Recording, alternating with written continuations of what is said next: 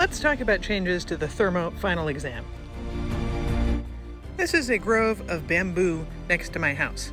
In addition to being a bit of an invasive species, it's also always a little bit cooler over here. How does the work I do with this bike pump relate to the pressure change in my tire? Is this gas-powered engine a better or worse use of the world's energy than this battery-powered blower?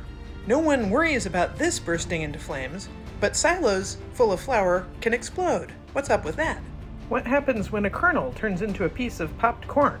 And why does it take so much energy? It's questions like this that I want you to ask, and then answer, and then extend in your thermodynamics final exam, which is now your thermodynamics portfolio. I want you to find one problem that illustrates each of the 3 big ideas from the class. That is, 3 different situations. Identify a thermodynamic situation related to one of those goals. Describe it using appropriate thermodynamic models, assumptions, and mathematical descriptions.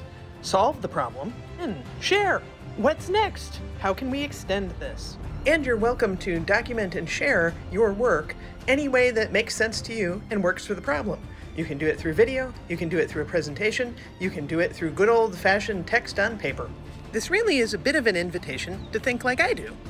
To wander around and say, oh look, here's some thermodynamics. I wonder what I can do with that. Your family will probably enjoy this just as much as mine does. I hope you'll agree that this is a much better way for you to show mastery of the class material than to do a sit-down exam.